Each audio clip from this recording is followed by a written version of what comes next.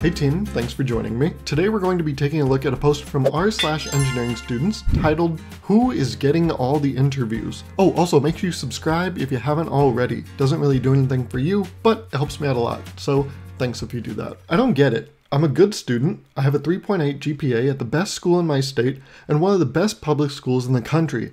I am on a design team, I am in research, I have previous internship experience, I am a junior, I fill out a custom cover letter for each application, my resume is good, it has been reviewed countless times by myself and others.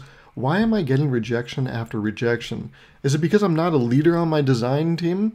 What else do they want from me?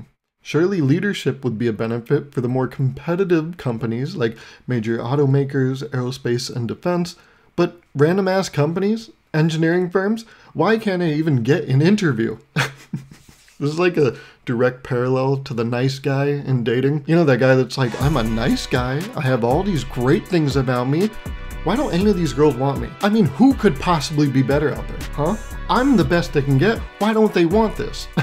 So, first off, I feel like a little humility would go a long way. I'm sure the way you wrote this probably transfers over in your resume and probably your interviews. So that's just like, I think a good first disclaimer to make. But given that maybe you are very frustrated and you wrote this in the heat of the moment, let's treat this as if you are as good as you say you are. Again, I guess this goes into the humility piece. What makes you think you're so great? I don't think there's any better way to say that, I'm sorry. But we could go through all these things and you would quickly realize this is everyone. You are everyone. I'm a good student. Okay, everyone can say that. I have a 3.8 GPA. Yeah, it's on the higher side. You're in a great school. Okay, I'm on a design team. Awesome. You're in research. Yeah. You have previous internship experience. Don't we all? I'm a junior. Congrats. I fill out a custom cover letter for each application, as you should. My resume is good. It's subjective. It has been reviewed countless times by myself and others. And what do they say? Why am I getting rejection after rejection? It's right there. Because you have this mindset that you are the best.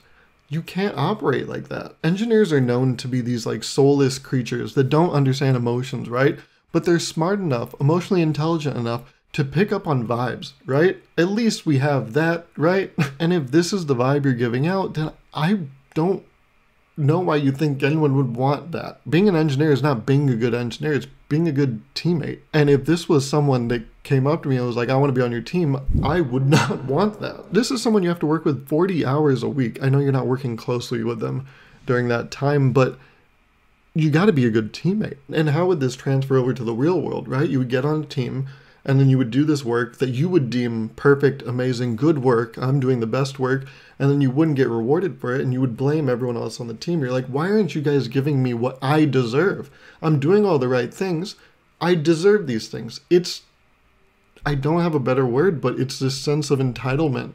You're like, I did all the right things. Why isn't it paying off? And I guess it goes back to that first point I made about humility, which is that you have to operate from a place of not deserving anything. Simon Sinek, he's a great speaker. I like a lot of the things he says, but he talks about this idea that you only really deserve a styrofoam cup. I forgot the exact story, but he talks about this, army general that always goes to this place to give a speech, and they would always give him this big mug where it's like, yes, this is the special mug for the speaker. And then one year he showed up and they just gave him a styrofoam cup. And if you have an ego, you would be like, well, where's my big mug? How come you guys have always given me a big mug? I'm a big mug guy. But you have to remind yourself that at the end of the day, all you're really deserving of is a little thing to hold your water.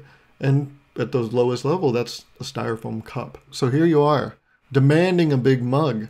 But why should you get it? Yeah, you are so great. But if you ever had real world experience, those are the people you're competing with. Oh, but I'm only competing with other students.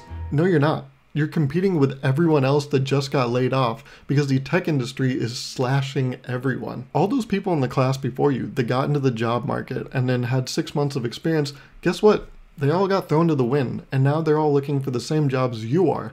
The only difference is they're as good as you and better. They have real world experience. That's something you don't have. There are probably other things you don't have too, but I think I've been mean enough this video. So, sorry, let me take a step back and look at this in a constructive way. What can you do? I think it's the same advice you give to anyone. you just got to keep trying. And don't just keep trying the same way. Like that's, the classic Einstein definition of insanity. You got to keep trying, but make sure that every attempt, there's a takeaway. There's something you learn so that as you keep trying, you're getting better at trying. Because eventually you'll be so good at trying that you are successful and you will get a job. Also, yes, you have the right pieces. Everything there, you are an accomplished person. I admit, you are a very impressive person. But is that coming through? Is the way you're preparing these things, your resume, these cover letters, is it able to highlight how amazing you are? Because that's another problem in the world of engineering, right? Communication. A lot of times engineers have good ideas. It's just they don't communicate them very well. It seems like you have really good ideas, right? You have a really good resume, but are you communicating them the right way? Again, I'm pointing out that part about the resume. You said it was good. It's been reviewed countless times by myself and others. What does your review count for anything, right? And these other people, are these people with jobs? Are these people that interview other people for jobs? Are these your peers? Of course your peers are going to say yes. They don't want to go through that shit. Just reading this, you seem like the person that probably threw your resume like 47 of your friends, and probably 23 of them responded and were like, yeah, bro, it's good. It's fine. Just send it out. Because they're trying to fight for the same jobs you're going for. They're not going to spend the time reading your thing when they're working on their own. And I mean, the entitlement is jumping out. I just reminded myself, you said, surely leadership would be a benefit for more competitive companies like major automakers, aerospace and defense, but random ass companies? I mean, come on. Again, this goes back to that like nice guy thing, right? Where you're like, I mean, I get why all these hot, amazing girls are rejecting me, but even the ugly ones, the ugly, dumb ones, it's like, all right, well, get off your pedestal for a second and maybe take a look in a mirror, bud. Maybe you're not too hot either. I don't know what happened to me, but for some reason this post like struck a nerve. So maybe I gave very biased input. I don't know, but who would give unbiased input, right? Let's take a look at the comments, see what they say. Who have you talked to at those companies? You should be networking, not just uploading resumes to the black hole that is online portals. Yes, that's a really good point. This is advice I've given in the past, but I'll give it here too. And that is that you need to try to get your resume to an actual person. That will guarantee that an actual person's even looking at your resume. A lot of these portals online, they just kind of go into, like this person said, a black hole, and they're never seen by anyone. When you get your resume in someone's hand, I've found, and I've even talked to some of my peers, that that is the highest success rate you can have in the application process, actually getting a human being to hold your resume. Now, I'm not talking about like physically, but like if you can get it to a person online and guarantee that a person is looking at it, you're miles ahead of everyone else. Connections, connections, connections. I got interviews with Lockheed Martin, AFCS, and NavAir, all from recruiting events on campus or knowing an engineer there. I got my resume pushed through to hiring managers at L3 Harris the same way. Network through LinkedIn, reach out to recruiters, and attend info sessions or career fairs. Trust me, I know how you feel, and I still feel the same way sometimes. It just feels endless. We'll get there. This, same thing, right? Connections are the even one step deeper than what I was talking about.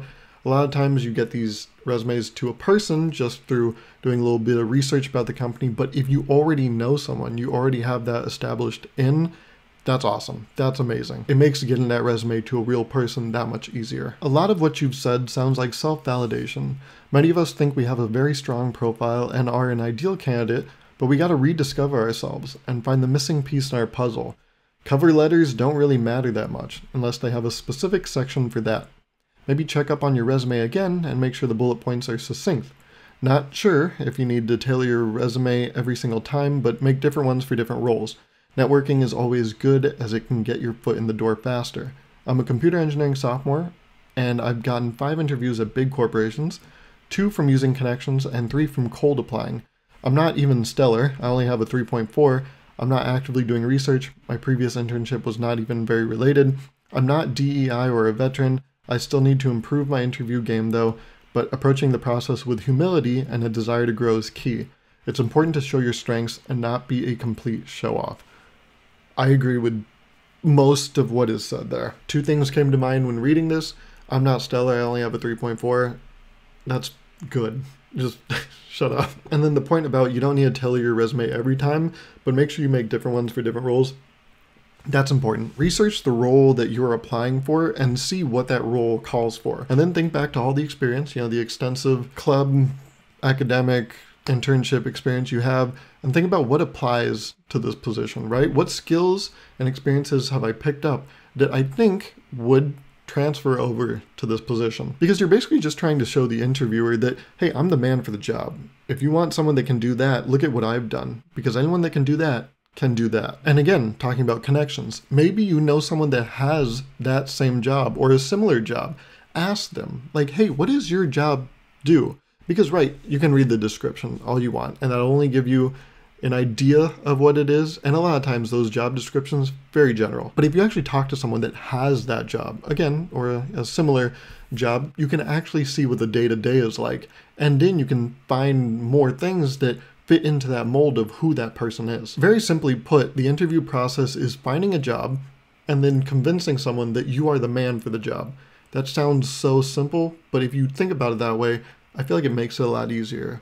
Or maybe I just sound stupid. Maybe I sound like someone with a 3.4 GPA. Took me 3 years after graduation to land an engineering job, but I couldn't be happier. Yeah, sometimes these things do take a while, and this is something I've talked about in other videos, and that's that you just gotta remain hopeful. Because one day, yes, you could be in a position where you couldn't be happier. And I would not be happier.